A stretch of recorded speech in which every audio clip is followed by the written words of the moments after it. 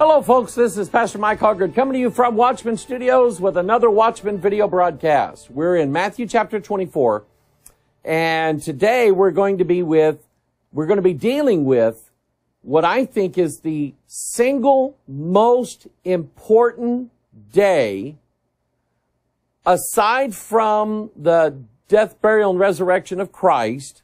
That would be first in my mind. But this day is, without a doubt, the second most important day that mankind throughout his history has ever seen. There's not been a day before that's like it, and there won't be a day when this happens after this happens that will be like it. This is the big matzo ball. All right? This is it right here. And because this day that we talked a little bit about it last week, talking about the stars falling from heaven, and we talked about things that were shaken, some things that were fallen, although I haven't done a complete exposition on that yet, as far as showing you all the places in the Bible where somebody fell. But you have a lot of them. I saw Satan fall as lightning from heaven. Dagon fell twice. Babylon fell twice. Babylon is fallen, the Bible says. It says it twice, so that's what I believe. And you have Saul falling on his own sword. You have Judas, who after he hung himself, and I can tell you how this happens. You may not like the gory details, but as the body corrupts at death, then what happens is, rigor mortis sets in at first and stiffens the body, but that doesn't last forever. It's only a couple hours. And then the body starts loosening up, and after a while, I've helped to pick up a dead body. My brother-in-law does this for a living, that had been dead 4 days, and my brother-in-law was gracious to me and just said, stay here in the kitchen. He lived in a trailer home. He said, stay here in the kitchen. I'll put him in the Ziploc bag. And I heard him say, boy, I'm glad his clothes are still on. And I wasn't sure if I wanted to ask, but I said, why? He said, because he's already starting to come apart. And that's what happened with Judas Iscariot. Once he hung himself, after several days, the Bible says that he fell headlong. In other words, his body separated from his skull, and it fell headlong, and his bowels gushed out. Oh, that's awful. But that's what the Bible says happened to Judas, who betrayed Christ. All right? So we've talked about things that have fallen in the Bible, but let's sort of refresh our memories on the fourth kingdom. If you remember, Daniel was taken into captivity. He was given the name of Belteshazzar. His three friends, Hananiah, Mishael, and Azariah, in which, by the way, Daniel, Hannah, Mishael, Daniel and Mishael both have El in their name as Elohim, the name for God. Hannah and Azariah have a form of Yah, which is Jehovah, in their name. So they were named after God. Of course, Nebuchadnezzar didn't like that, so he gave them Babylonian God names, Shadrach, Meshach, and Abednego. So anyway, in Daniel chapter 2, Nebuchadnezzar has a dream, and when he wakes up, it troubles him. He cannot remember the dream, but he knows it's significant. And so he calls upon his astrologers, his soothsayers, his magicians, and his Chaldeans. And the Chaldeans were a race of people that were, they were very well educated in the occult. So he calls upon them to give the interpretation. They have no idea. They said, tell us the dream, we'll give the interpretation. They were going to make it up. They were going to lie about it. And Nebuchadnezzar called him on it. And he said, if you don't tell me what I dreamed, then I'll know that you've prepared lying and corrupt words from before me, and I'm going to cut all your heads off. How's that? Well, Daniel, so you have four on one side, the let me get it right here. The magicians, astrologers, sorcerers, and Chaldeans on one side. Daniel, Hananiah, Mishael, and Azariah, their Hebrew names, on the other side. 4 against 4, right? The 4 gospels from the kingdom of God versus the false gospel, another gospel, another gospel, any other gospel, any other gospel. Paul said 4 times. You have them clashing, and guess who wins? The true gospel of Jesus Christ. Because Daniel, God revealed to him not only what Nebuchadnezzar dreamed, but gave him the interpretation of it. So in Daniel chapter 2, I love this. God's always going to win. Every fight, every battle, he's always going to get victory. Amen to that. So in Daniel chapter 2, he starts explaining, he gives the dream to Nebuchadnezzar, the head of gold, the chest of silver, the legs of brass, the feet of iron, and the toes, part of iron, part of miry clay. And then he says in verse 40, interesting, and the 4th kingdom shall be strong as iron. Remember that, because we're going to see that today. For as much as iron breaketh in pieces and subdueth all things, and as iron that breaketh all these shall it break in pieces and bruise. And whereas thou sawest the feet and toes part of potter's clay and part of iron, the kingdom shall be divided. And what did Jesus say about a kingdom divided against itself? It cannot stand. I love it. Jesus was referencing that 4th kingdom when he said that. And he said, and as iron that breaketh all these shall it break in pieces and bruise. But whereas thou sawest the feet and toes part of potter's clay and part of iron, the kingdom shall be divided, but there shall be in it of the strength of the iron, for as much as thou sawest the iron mixed with miry clay. And as the toes of the feet were part of iron and part of clay, so the kingdom shall be partly strong and partly broken. So it's the joining of opposites here. Iron and clay. Iron cannot be moved, cannot be shaped. Clay, you can make snakes out of it. That's the easiest thing that we did with Play-Doh, right? Make snakes. Or you can make, little plates, or you can use the fuzzy pumper barber shop that they sold for a while. I don't know if they still sell it. But anyway, you can make anything you want out of clay, out of Play-Doh. So it's partly strong, partly broken. These are opposites.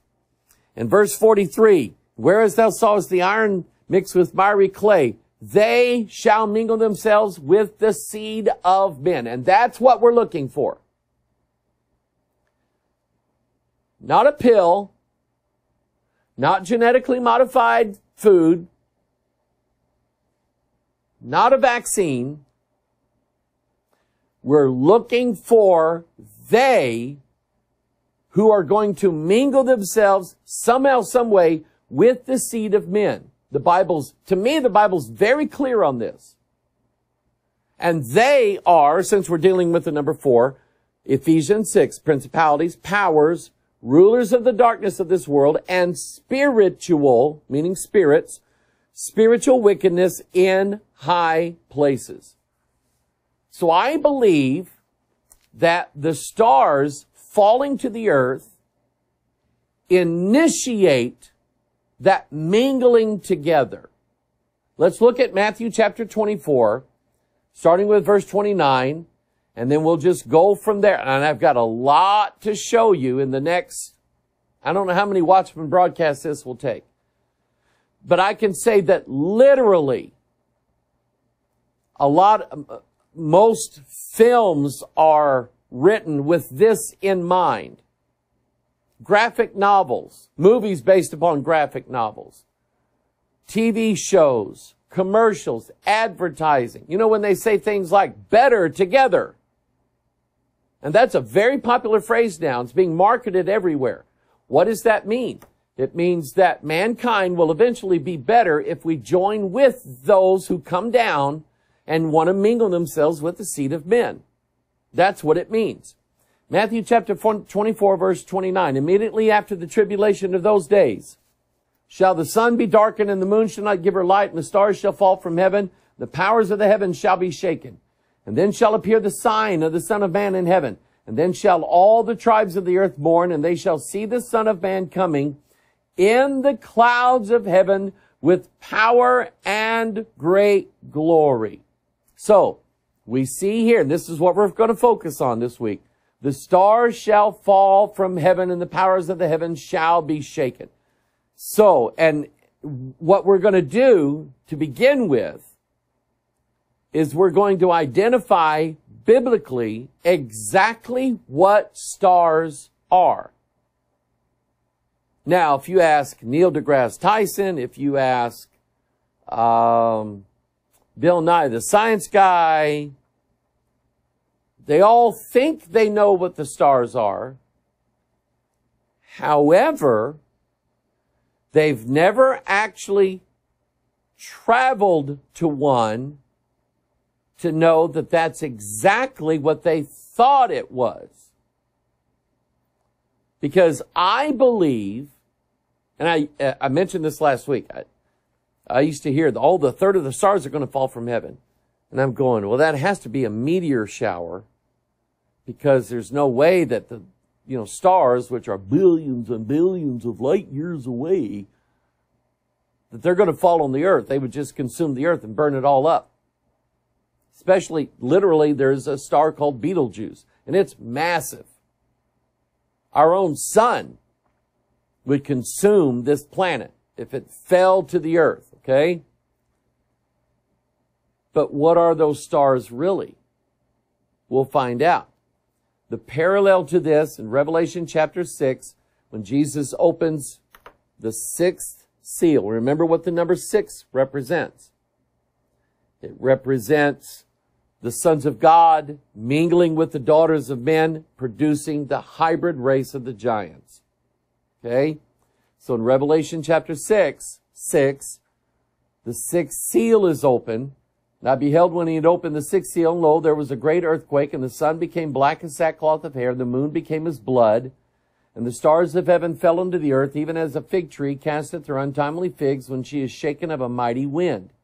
And the heaven departed as a scroll when it is rolled together, and every mountain and island were moved out of their places, and the kings of the earth, and the great men, and the rich men, and the chief captains, and the mighty men, and every bondman, and every free man hid themselves in the dens and in the rocks of the mountains, and said to the mountains and rocks, fall on us, and hide us from the face of him that sitteth on the throne, and from the wrath of the Lamb, for the great day of his wrath is come, and who shall be able to stand? And I believe that at this time, the Antichrist has not yet been revealed. They still don't know who he is. I believe, and I'll make this clearer in upcoming Watchman broadcasts, but I'll just kind of throw this out to you. I believe the Antichrist appears as a direct result of the fourth kingdom, principalities, powers, rulers of darkness, spiritual wickedness, mingle themselves with the seed of men. Sort of like Adam and Eve mingling together, cohabitating together. And what happened? The two became one flesh, literally in the form of Cain, who was of that wicked one. And I just thought of this. Here again, there's a pattern in the Bible of events that are going to take place. 2 Thessalonians 2 says that day our gathering together unto Christ shall not take place until the man of sin is revealed, the son of perdition, and the falling away takes place. Jesus said that when he sends his workers out in the field where the tares are, to gather first the tares and bind them into bundles, to be cast into the fire. There should be weeping and gnashing of teeth. Then he gathers us together. And naturally, when you look in Revelation 6, you're dealing with the seal judgments, which precede the trumpet judgments, which we're waiting to hear the last trump. So again, I believe there's an order to everything that God does in the Bible, and I believe and I trust in that order. And I believe that God is going to follow that order, and I do not really see contradictory scriptures. All right? Now let's put that aside for now. We have a lot to talk about today. So let's deal with this issue of what are these stars? If God shakes the heavens, and the heaven is vast and huge, and, planet Earth seen from Mars looks like a star in the sky. Like Mars looks like a star to us. Okay? So it seems to be insignificant. How is it then that God is going to shake the heavens and a third of the stars of heaven are going to fall to the earth? Wouldn't they burn up the earth instantaneously? Or even before they got here, they would burn up the earth. But that's not all that stars are. I do believe you go out in the night sky and you look up and you see those white dots there, they're stars. When you look at them through a telescope, you can see a little bit more of what they look like, how they appear, so on and so forth. They're now able to detect by the slightest wobble of the light from a star. They're able to detect that star has planets rotating around it, because as the planet moves between its light and our perspective of that light, the planet sort of blocks the star just for a second. And scientists are able to pick up that blockage, that wobble, and say, that's how we know there's a planet there. All right? So, but there's more to the stars than just them being lights up in the sky. The Bible makes it clear to us, I believe, that what we're seeing concerning the stars is but a glimpse of, or just a tiny fragment of what they really are. Stars are angels. Numbers 24, verse 17, I shall see him, but not now. I shall behold him, but not nigh. There shall come a star out of Jacob, and a scepter shall rise out of Israel, and shall smite the corners of Moab and destroy all the children of Seth. This is obviously a prophecy of Jesus, because it capitalizes a star out of Jacob. So the Bible's telling us that a star represents the angel of the Lord, which was Jesus Christ. We're not done yet. Judges 5. And they fought from heaven. The stars in their courses fought against Sisera. Well, what does that mean? Does it mean that there was a meteor shower on Sisera's armies and that's what killed them? No. I believe Deborah here is the judge over Israel. She's prayed unto God, and God has sent angelic help from heaven to allow Deborah and the armies of Israel to prevail in this war, and destroy Sisera's army. And so clearly, the stars in their courses fought against Sisera. The stars in their courses, we would call those constellations. Now, how many of them are there? Oh, sorry, I left my other two fingers at home. There's 12 of them. Just like the 12 tribes, just like the 12 apostles. And we then will ascend into heaven, and we will be as the stars of heaven, the Bible says.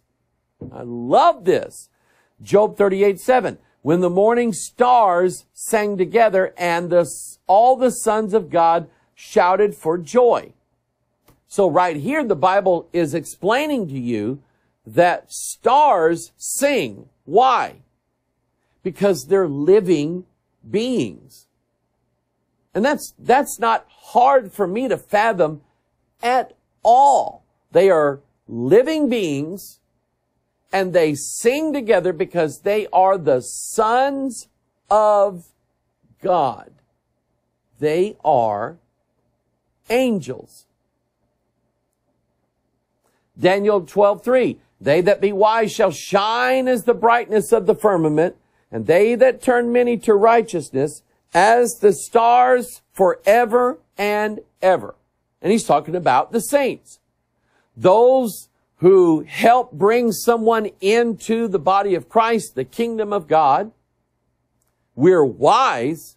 The Bible says we're going to shine as the brightness of the firmament. And if we turn people to righteousness, that God will allow us to be as the stars forever and ever. And we're going to basically take on the nature of angels. Amos 5:26, listen to this. This is the bad guys. But ye have borne the tabernacle of your Moloch, and Chion your images, the star of your God which you made to yourselves. So it says it right here that stars represent the gods that the Israelites worship. In fact, God told the Israelites in no uncertain terms that when they get into the land of Canaan and they find out that they've got a different religion than what God taught the Israelites 40 years in the wilderness, he said to them, I don't want to catch you learning their religion. I don't want you doing it, because if you do, I'm going to come down on you meaner than a rattlesnake. Well, I'm sort of paraphrasing there, but you get the idea of it. I believe it's in Deuteronomy 4. Yeah. Deuteronomy 4:16, lest ye corrupt yourselves and make you a graven image, the similitude of any figure, the likeness of male or female, the likeness of any beast that is on the earth, the likeness of any winged fowl that flieth in the air, the likeness of anything that creepeth on the ground, the likeness of any fish that is in the waters beneath the earth. Unless thou lift up thine eyes into heaven, and when thou seest the sun and the moon and what? The stars, even all the host of heaven, shouldest be driven to worship them and serve them, which the Lord thy God hath divided unto all nations, unto the whole heaven. God said, I'm going to get in the killing mood if you do that. Did he? Yeah, he did. But he said, don't worship the stars. Why? Because they're gods. The whole teaching of astrology tells us that the stars are not just non-living balls of burning fire up in outer space, that they actually are spirit guides, and their movements determine what's going to happen to you on any given particular day. Don't fall for that, people. Don't fall for it. Revelation 9, and the fifth angel sounded, and I saw a star fall from heaven unto the earth, and to him was given the key of the bottomless pit. So it specifically mentions here in Revelation 9 that the star was a him, and to him, this star was given the key of the bottomless pit. I personally believe that that's Satan. I could be wrong. It doesn't say that. But the fact that how art thou fallen from heaven, O Lucifer, son of the morning. And when it says that I saw a star fall from heaven, and to him was given the key of the bottomless pit, I think Satan can't wait to get that key from Jesus Christ, who's the only one who holds it, to unlock that prison where those devils are, so they can come out and wreak havoc on planet Earth, just like in the days of Noah. Revelation 12 pretty much clinches it for me. And there appeared another wonder in heaven. Behold, a great red dragon, having 7 heads and 10 horns, and 7 crowns upon his heads. Verse 4, and his tail drew the 3rd part of the stars of heaven, and did cast them to the earth. And the dragon stood before the woman, which was ready to be delivered, for to devour her child as soon as it was born. But guess what, Satan? You're going to get kicked out too. So in verse 7, there was a war in heaven. Michael and his angels fought against the dragon. The dragon fought and his angels and prevailed not. Neither was their place found any more in heaven. And the great dragon was cast out, that old serpent called the devil and Satan, which deceiveth the whole world. He was cast out into the earth, and his angels were cast out with him. You see, earlier, he takes a third of the stars of heaven. Now, he's taking the angels and casting them out of heaven. I have a theory.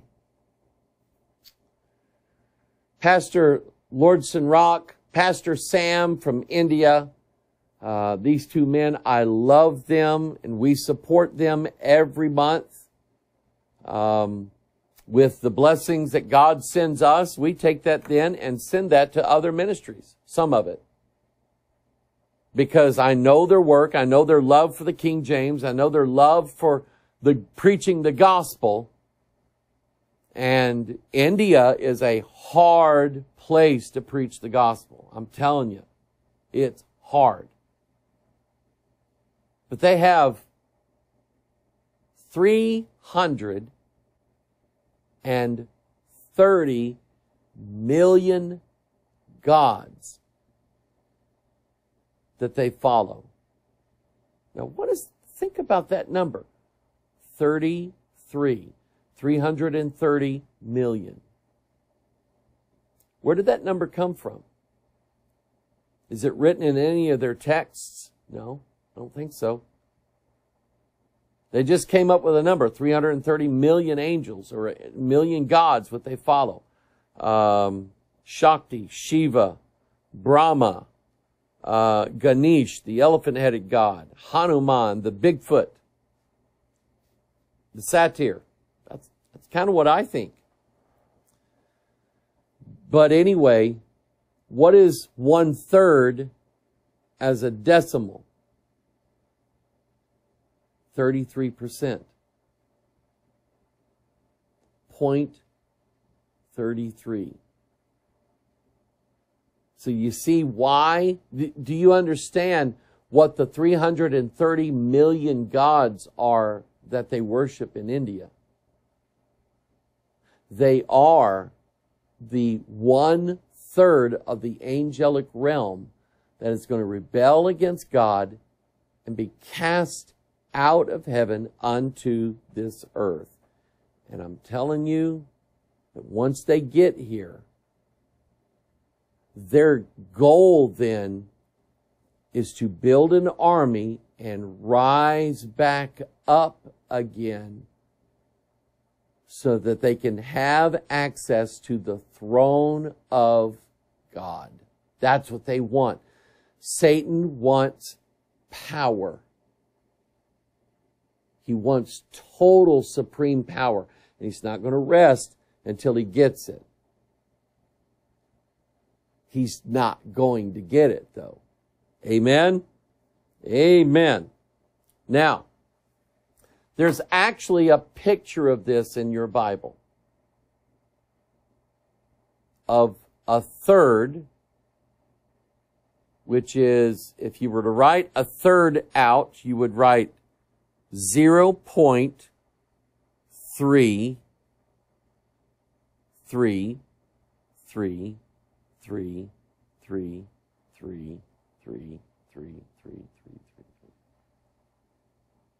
And it would never end. It would be an infinite string of threes after the first three. What does 3 represent? You know, I'm doing a new study on this number. Okay? It's something I haven't done in years. I'm taking what I've learned over the last 23, 24 years maybe. And I'm going back and doing more study and more research from the Bible on these numbers. And I guarantee you there's things that I didn't see back then or didn't know back then, that when I see them, I'm going to go, woo, that is awesome. I'm looking forward to it. So I'm studying the number 3 again. In this case here, we have a story in the Bible, a typological picture of a third of the angels falling out of heaven. You want to know where it is? First of all, let me read this verse to you. Job 26:11. The pillars of heaven tremble. Remember, there's a shaking, right? And are astonished at his reproof. So, what God's telling you is that there are pillars that are holding up the heaven. Okay, the outer space, to keep outer space and earth separate. There are pillars holding that up. Now, I think those pillars are in the form of atmospheric pressure. Okay, and I'm not a meteorologist, so I can't explain it beyond that, but that's what I think. I think the four corners of the earth are north, south, east, and west. Even though you have the circle of the earth, you still have four corners. North, south, east, and west. So anyway, watch this. So you know that there's pillars that God says was holding up the heaven, right? Have those pillars ever been taken down? Judges chapter 16. And Samson said unto the lad that held him by the hand, Suffer me that I may feel the pillars whereupon the house standeth, that I may lean upon them. Now the house was full of men and women, and all the lords of the Philistines were there, and there were upon the roof about 3,000 men and women. See that number 3? It represents the third of the angels in heaven. So think about the roof of the building is heaven. In a lot of temples, like in the Vatican, in St. Peter's Basilica, what's up on the ceiling is not just, a white ceiling painted. It's got frescoes all in it, and they're all scenes of heaven. God up in the Capitol dome of St. Peter's Basilica, and all the little naked baby angels that are around them. Boy, do those priests like those naked babies for some reason. Anyway, same thing with the Capitol building. The apotheosis of George Washington is in heaven, in the Capitol dome, above everybody else. So in fact, the word ceiling, in Italian, the word for the heaven is, I think it's cielo, or ciele, or something like that. It's where we get the word ceiling from. So I'm making a point here. The ceiling, the roof, where the 3,000 people were, those 3,000 people represent the angels that are about to fall. Let's read the story. Samson said unto the lad that held him by the hand, Suffer me that I may feel the pillars whereupon the house standeth, that I may lean upon them. Now the house was full of men and women, and all the lords of the Philistines were there, and there were upon the roof about 3,000 men and women that beheld while Samson made sport. And Samson called unto the Lord and said, O Lord God, remember, I pray thee, and strengthen me, I pray thee, only this once. O God, that I may be at once avenged of the Philistines for my 2 eyes. And Samson took hold of the 2 middle pillars upon which the house stood, and on which it was borne up, of the one with his right hand, and of the other with his left. And Samson said, Let me die with the Philistines. And he bowed himself with all his might, and the house fell upon the lords and upon all the people that were therein. So the dead which he slew at his death were more than they which he slew in his life. Drop my hat. I love this. See, it's a picture of Christ, because he's doing this, right? And he's destroying his enemies in his death. Samson then takes the pillars that are holding up the cielo, the heaven, the ceiling, and all the 3,000, which represent the third of the angels up there. And when he pulls those pillars together, what happens? They all fall down. Isn't that awesome? That's a picture of what God is going to do in that day. That's when I believe the fourth kingdom is initiated. It begins on that day when the angels, a third of them, get cast out of heaven to this earth. And then, of course, the ones that are beneath the earth get let out too. Okay? Now, I'm like a lot of normal people. I've watched a few movies in my lifetime. Some of them I enjoyed. Some of them I were going, oh, this is the worst movie in the world. Like Wonder Woman 84. Stupid movie. Shazam.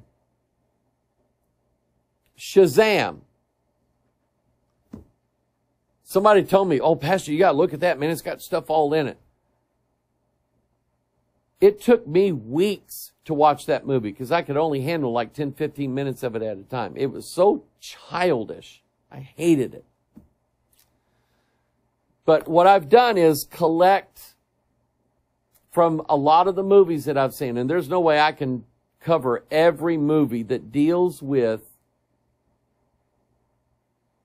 gods, falling stars, aliens, whatever, coming down to the earth and having some form of significant effect on mankind. Let's start with this one. This is one of my favorite ones. The original Superman movie with Christopher Reeve. Now think about it. Look at the upper left hand of your screen. His father sent him from a planet Krypton. You know Jerry Siegel and Joe Shuster, the guys who invented Superman and the Superman comics? They were both Jewish. And they incorporated some Jewish Kabbalah teachings in the life of Superman. The fact that he comes from the planet Krypton. The word Krypton is where we get the word crypt. Crypt is a grave where we seal up the dead. It is also where we get the word cryptography, which means the study of secret languages, secret codes. The CIA, the NSA, they have people and they have computers who do nothing but crack cryptic messages shared by spies. That's all they do. Okay? So the word Krypton means secret place.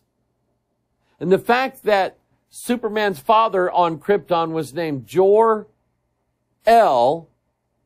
he was of the house of El. El is God. You get it? The Son of God, look at the image here, fell down from the heavens like a falling star, landed in Kansas for who knows what reason, landed in Kansas and becomes the savior of mankind. And he could fly. You know who Beelzebub is?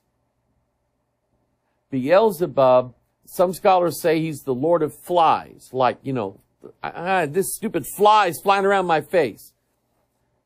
I don't think he's just the Lord of Flies. I think he's the Lord of everything that does fly. Get my point? Okay? And by the way, in the original Superman, the first three movies that were done, the first two I think were done by Richard Donner. And the rest of them, they weren't any good. But anyway, they were filmed back to back, and Superman falls in love with Lois Lane, wants to marry her. They say you've got to lose your powers as a Kryptonian. So basically he falls from his position as Superman. He mates with Lois Lane. They have a love scene there. And then in the movie Superman Returns, we find out he's got a love child who's half human and half alien, because that's what we're talking about. Then we have the remake. I think it's Zack Snyder, the Man of Steel. remake of the Superman movie, and it was done well, I thought. But it's the same idea. We have a God living from the house of El, living on a planet Krypton, falling down to the earth. You see it there. And his father, Jor-El, is telling him, you can save them, son. You can save them all. You can save the whole world. You could be the bridge between their world and ours. Did you catch that? Kal-El in this, and by the way, he's 33 years old in this movie when this happens. His father died when he was 46. Not Superman was 46. Clark Kent's father, Jonathan Kent, died at 46 years old. 46 for DNA. Get it? So here he is in his hour of temptation in front of a mural of Jesus Christ, trying to decide whether or not he wants to save the world or not. And of course, you know, he does. And he dies, and he's resurrected again in Batman versus Superman and the Justice League. Okay? You see what I'm saying? All of these, so far we've seen 2 movies, and they feature things falling out of the heavens, an alien of some kind, and he becomes this hero, this savior, just like Jesus Christ. All of these people, another Jesus is what they are. This is from Steven Spielberg's Close Encounters of the Third Kind. All of these aliens coming down to the earth, landing on the earth, and an exchange program. 12 people from the earth are supposed to go up into the mothership. And I said this earlier on a PMO, it dawned on me, and here's this scene here. You can see it at the upper right. This is actually a military chaplain doing a prayer service for these 12 people who are going to go with the aliens to the alien planet. And the aliens are going to leave someone of their people here on this earth. But the guy's reading out of a prayer book, and they're chanting back to him, and he says, "May the Lord give his angels charge over thee." Well, the angels he was referring to were these extraterrestrials in that mothership. They were angels that came down from the sky. Actually, in the movie, they came from the north, to the northwest. By the way, Roy Neary, the character of Roy Neary that the little aliens actually picked to go into the mothership first, they give his date of birth. And when you calculate his date of birth from the time, and then the time that the movie was released, guess how old he was?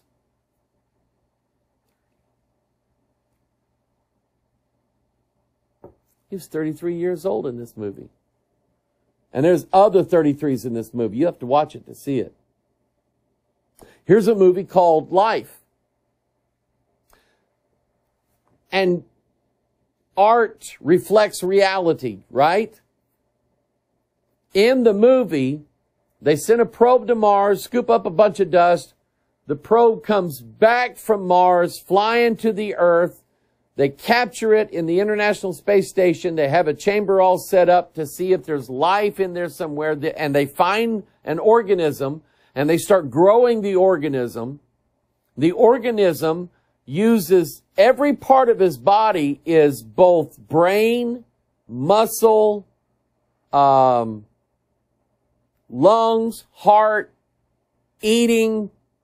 In other words, he's like a superior form of life than mankind. And he figures, the alien in this movie grows, figures out a way of killing everybody on the space station, and then falls down to the earth and is released into the earth. Okay? That's the movie Life. Here's another movie called Knowing with Nicolas Cage. Nicolas Cage happens upon a series of numbers that was written by a little girl back in the 1950s.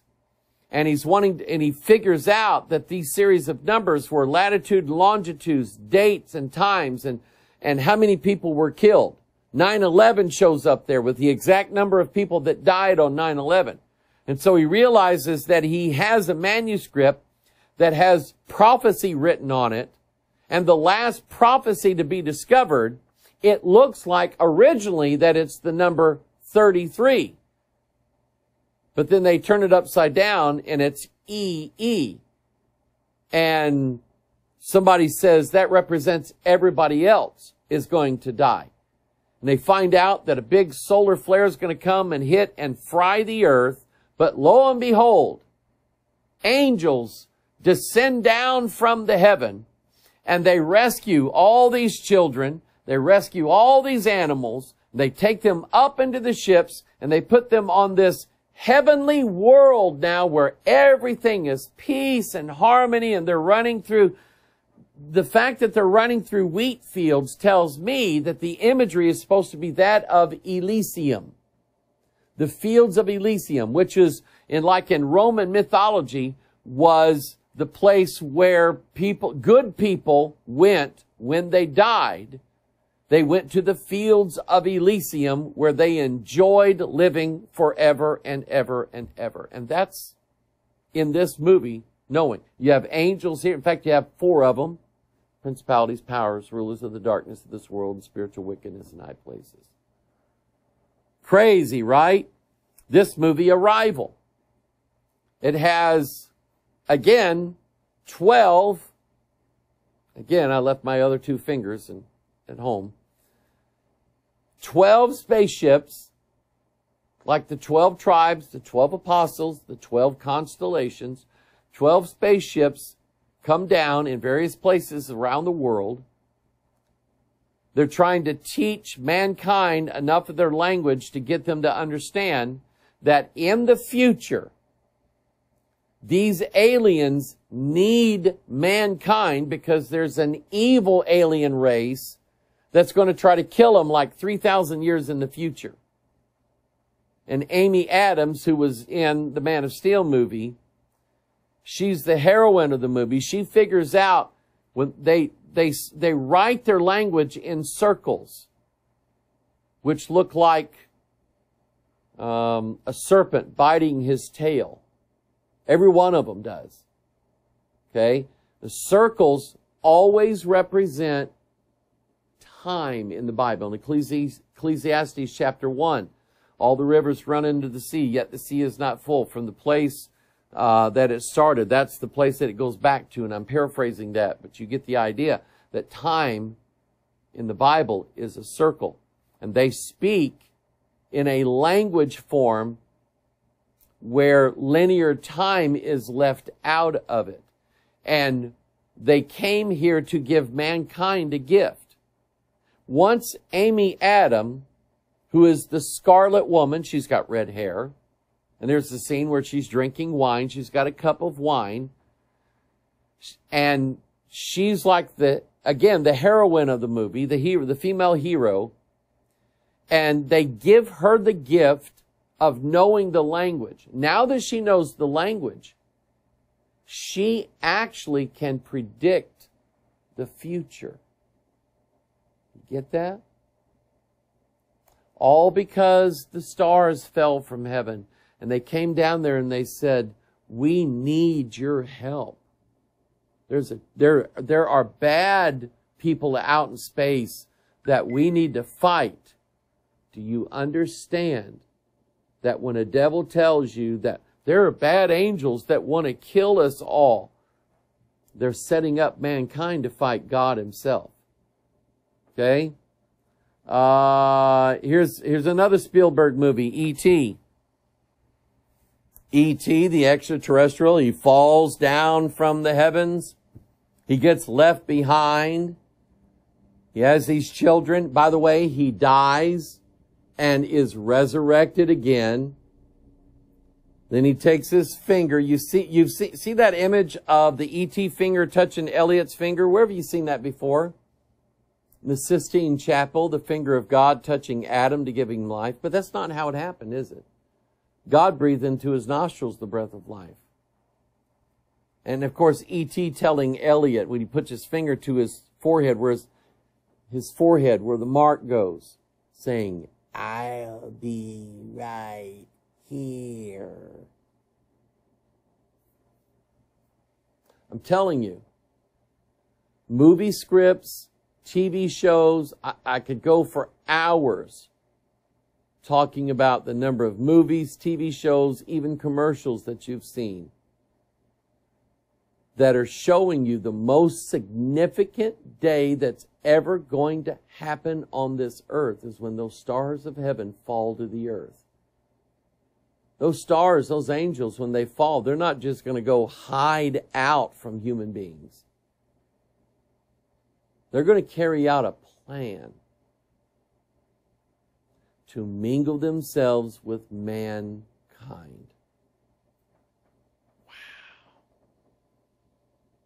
Wow. How about this one? The Day the Earth Stood Still.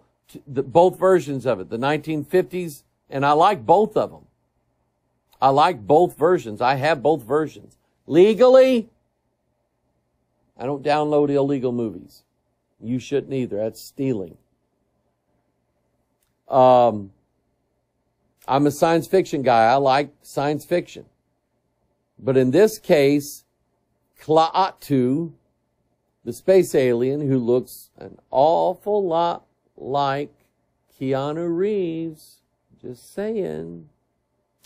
And Michael Rennie was the original from the 1950s version. They came down here to tell us that mankind has nuclear weapons, we're dangerous with them, and they're here to destroy mankind because they don't want to have to deal with mankind as soon as mankind figures out how to venture off into space. How close are we to that? You got Jeff Bezos of Amazon. You have Elon Musk of PayPal running all these companies that are making spaceships.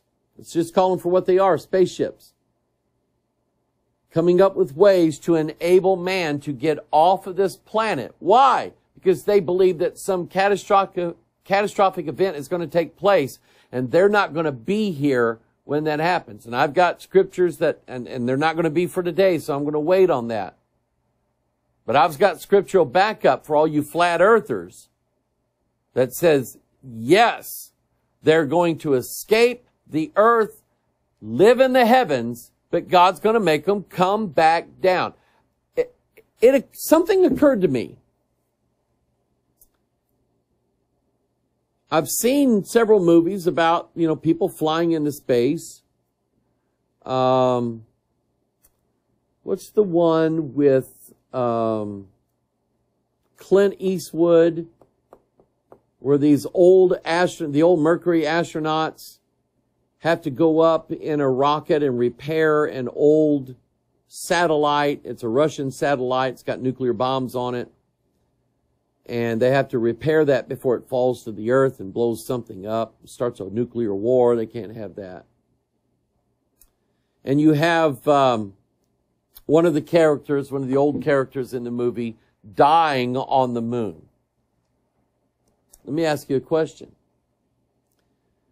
We've sent, I don't know how many, with the Mercury program, the Gemini program, the Apollo program, and then the Space Shuttle program, and now the International Space Station program. How many humans have actually died in space? To my knowledge, 0. 0. The Challenger incident, they were not in orbit. The Columbia accident, they burn up on re-entry. They were actually in the Earth's atmosphere when they burnt up. The Apollo 1 astronauts all died in the capsule on the launch pad. And I have a theory about that too. I think they were a sacrifice.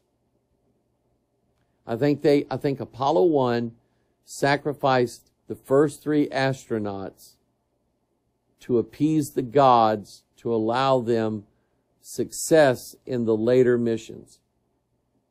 Because other than Apollo 13, every Apollo mission went off nearly flawlessly and doing things we had never done before. But anyway, no astronaut that I'm aware of has ever died in space. They've all died right here. And God said, though thou exalt thyself among the stars, or build thy nest among the stars, thence will I bring thee down, saith the Lord. It's just a thought I had. That's the day the earth stood still. Here's another one called Starman. If you see this movie, his spaceship comes down like a falling star. It's glowing and everything like that. It crashes.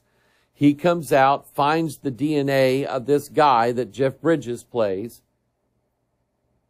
He ends up with Karen Allen, who later on went to become the girlfriend of Indiana Jones, right? Well, they have a scene where they mate, they couple together. Remember, he's an alien that he fell from heaven, took on the form of a human body, mated with this human woman, and he leaves in this wheel within a wheel ship. I'm not kidding you. It's a wheel within a wheel. But he tells the woman, you're going to have a baby. And he will be human and know what humans know, but he will also be me, and he will have all of my knowledge. He will be a great teacher on this earth. He's talking about the Antichrist.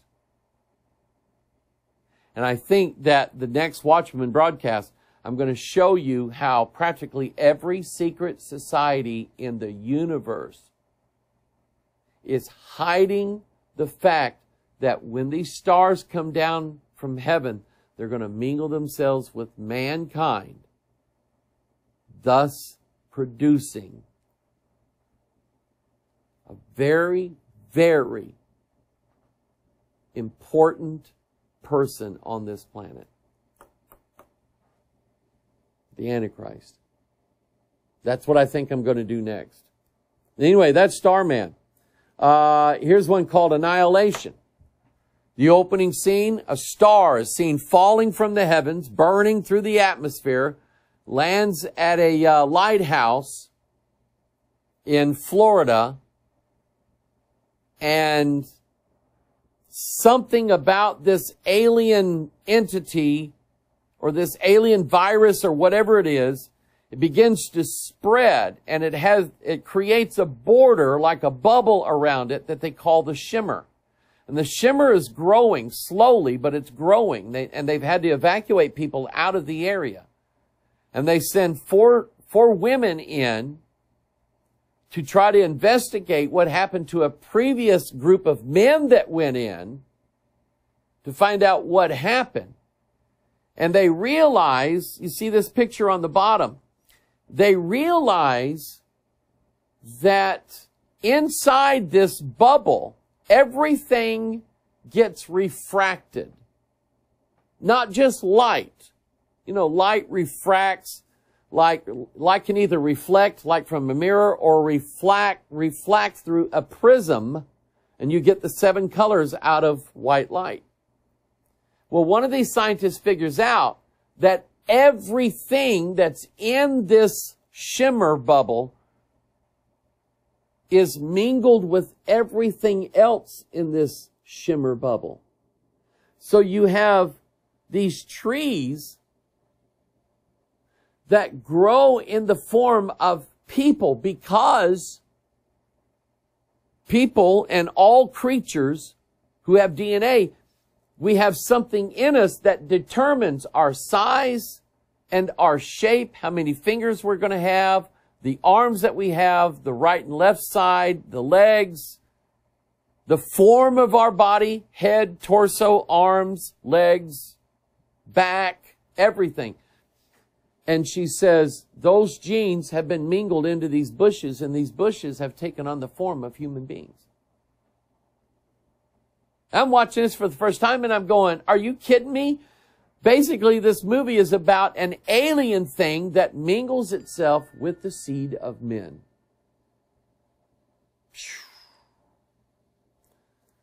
City of Angels. Seth, an angel, a watcher. If you've ever seen this movie, watch these angels. They're watchers. They just stand and look. They watch people.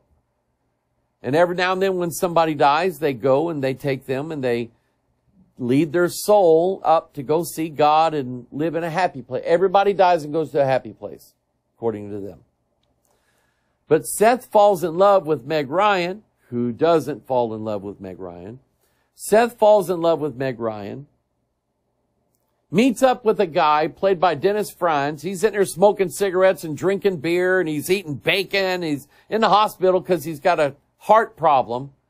Had a massive coronary and he finds out that Nicolas Cage finds out he used to be an angel. His name is John Messenger. And he's like, I fell in love. And boy, do I love this place. He's smoking cigarettes and drinking beer and he's eating bacon. He's like a hedonist. He's enjoying everything that this world has to offer. And he tells Nicolas Cage, I see you're looking at this woman. What, are you in love? He said, I think I am. And he said, you want to know how I did it? He said, you have to fall. And he literally got up on this high tower and fell to the earth. Whoops, that wasn't supposed to happen. He fell to the earth, busted my tablet, and now he can mate with Meg Ryan. How many movies now? Superman, Starman, City of Angels. They're mating with human women. By the way, City of Angels was based upon a German film called Wings of Desire. Now take a look at this. This is actually a movie that came out a few years ago for the teen audience called The Space Between Us. And it's about a mission to Mars. We finally send, guess what, 6 people. 6 people to Mars. One of them is a female. She doesn't know it, but she got pregnant on Earth. She goes to Mars, has the baby, dies in childbirth. The baby lives on Mars for 16 years. And I want you to understand this. Mars is not like over there from us. Mars is up there in the heavens. So we have a child born in heaven. And he wants to come down to be on earth. Because he's got a girlfriend that he's been chatting with on earth and he wants to meet her. And here he is in this movie at the beginning, watching the movie Wings of Desire, which was the German film about an angel falling in love with a human woman, falling down to mate with her, which is what the City of Angels is built on. And then here is the space between us. Because he does come to earth. And guess what? There he is in the sleeping bag, naked with his girlfriend. There's teenagers. This is evil, people. He's the spaceman that came down from the heavens to mate with a human woman.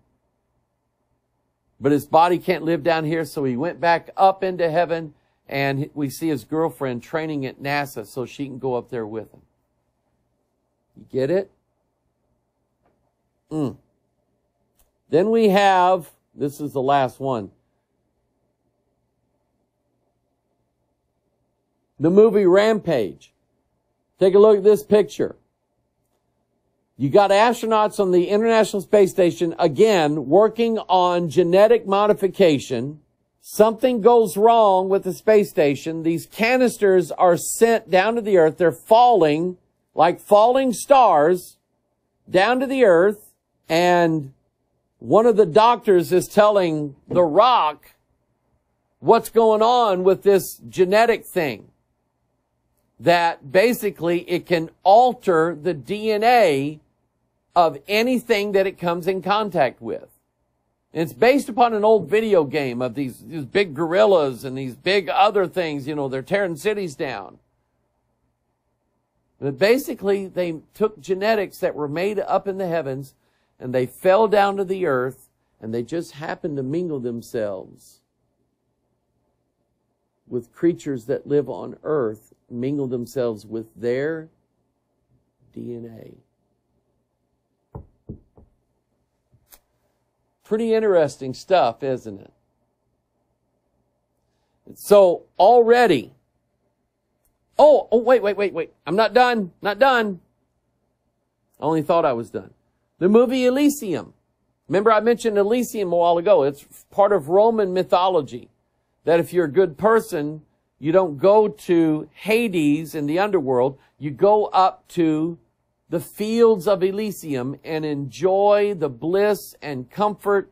Walk through the wheat fields, the beautiful sky, the beautiful trees of Elysium. There's no wars up there. Everything's great. And you can enjoy immortality in Elysium.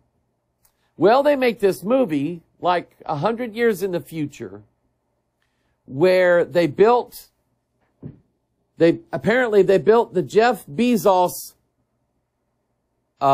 Star City that spins around, gives them artificial gravity. They have an atmosphere on there. They're able to grow and have their own, to be self-sustaining city up there. And it's a city up in the heavens. Think of New Jerusalem. This is a replacement for New Jerusalem. And you've got an overcrowded, overpopulated earth, and they're all in poverty. And everybody wants a ticket to go to Elysium because in Elysium, they have these machines that if whatever sickness or whatever ailment or if you age a little, you just get, as a citizen of Elysium, you get in the machine analyzes you, fixes your skin, turns you back into a 25-year-old bombshell, good-looking woman or good-looking man. It heals your diseases and so on. But that technology up in heaven is not for the people down on earth. So Matt Damon, whichever, he's the hero. He's the one that carries the code in his brain that when the code is inserted into the computer system that runs Elysium, it changes the city of heaven. It's like rewriting the Bible. It changes the city of heaven and makes all the citizens of the people of earth citizens of Elysium. Just poof, just like that. And now all of a sudden the robots are dispatching all of these med bays down to earth to cure all of mankind's diseases.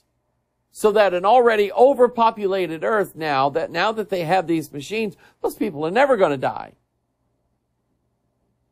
And that's what this movie's about. It's about the powers that are in heaven coming down to earth, giving immortality to mankind here on this earth.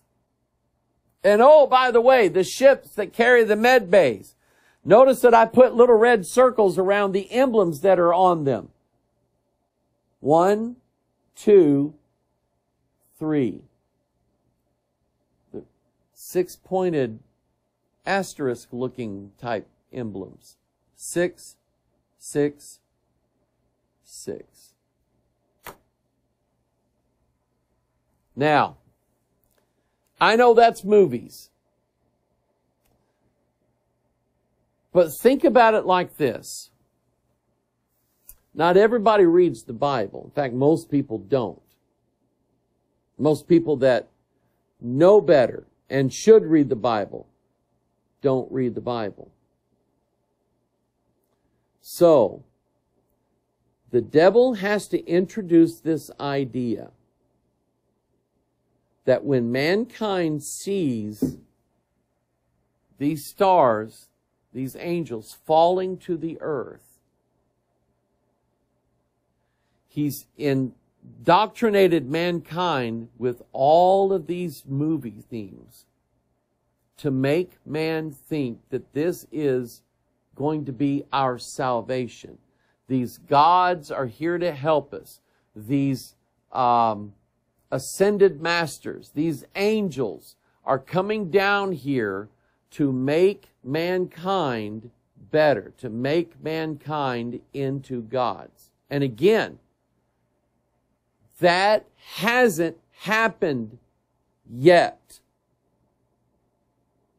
So there is no mark of the beast anywhere in anything on the earth right now. It's not there. It is coming. But it's not here yet, people. Quit reading everything and believing everything you see on the internet. Because it has you, number one, in total confusion. It has you gripped in fear. And I believe the devil has a misinformation campaign that if you really knew the lies that were being told to you, it would blow you away. Hopefully, but with some people, it wouldn't matter. You could show them the truth and they won't believe it. I'm hoping you're better.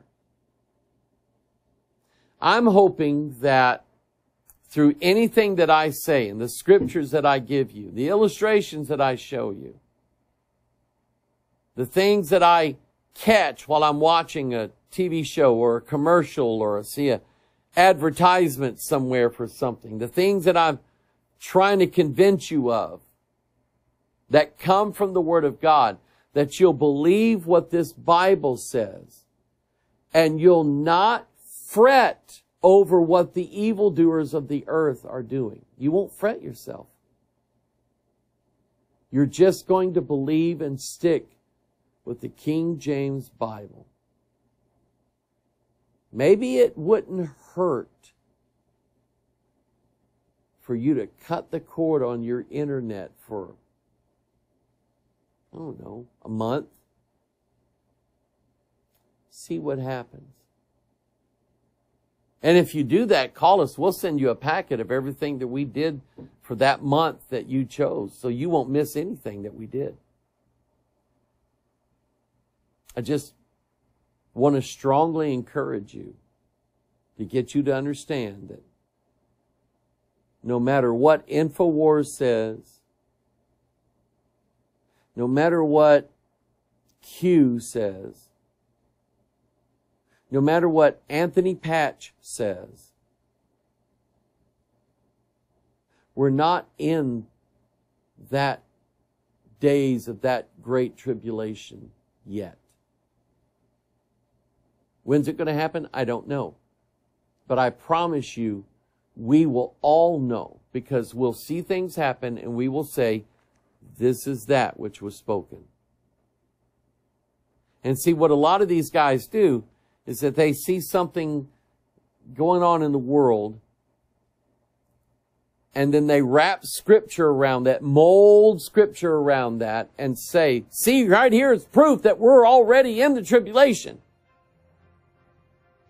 But it's not true.